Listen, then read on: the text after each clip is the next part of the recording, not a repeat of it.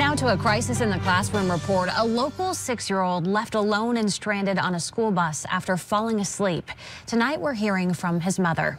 CBS 6's JT Fetch joining us now in the studio with more on how the district is responding to this really scary situation, JT. Yeah, and just think about it. You're 6 years old and you wake up alone on a school bus. It happened to Cameron 2 weeks ago, and now his mother is speaking out in hopes that it never happens again to her child or anyone else's. It was the morning of December 15th when Dominique Boomhower says her son Cameron fell asleep on the bus to the Fonda-Fultonville Elementary School. She says after the run, the driver didn't check the bus for sleeping kids after parking it and leaving. She says Cameron can be seen on the bus's camera pushing the door opening and then leaving himself. She says he then walked to school cold and alone. Luckily, a school employee saw him and got him to class safely.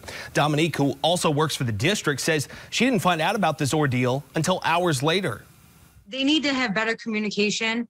They need to step up their game, because this is, like I said, everybody's worst nightmare to happen to their child.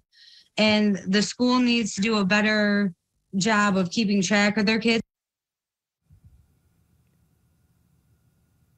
Dominique says what makes it even worse is that her son sits right behind the driver. Tonight, the school district confirms that this happened, and they say the delay in notifying Dominique about this was because the employee who took Cameron to class didn't know he was left on the bus. His teacher apparently didn't know either.